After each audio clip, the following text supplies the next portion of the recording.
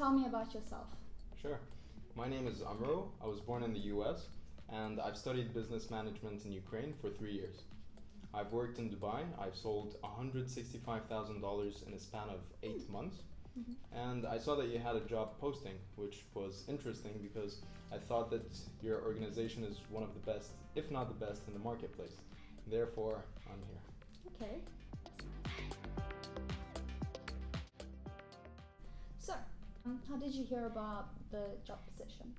Well, as part of my job, I'm always up to date with companies that have a great vision. And especially if they're in the IT atmosphere, that's something I've always been passionate about. And if I'm not mistaken, one of your recent projects is artificial intelligence, and that's something I'd like to be part of. Very nice, okay.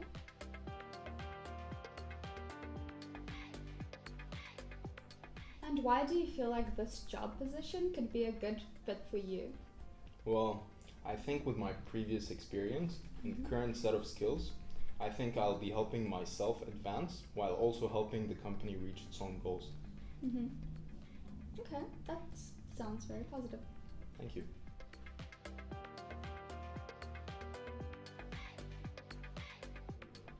Well, as you may know, we target some of the most highest sectors. So we're the number one solution provider in the area. And if we were to hire you, we would need skills of communication, because we would like to establish long-term relations in the long run, and to keep up with the pace, which brings me to my final question. Sell me this pen. Sure. So, do you work only in the HR department? Yes, strictly in the HR. And how many potential candidates do you meet per day? Per day, I'd say maybe up to 10. 10. And how do you keep track of each and every person's quality or performance? Well, we have their CVs, resumes. And what if you get mixed up in the process? Well, That's why you need a pen. yeah. Okay. Good. Okay.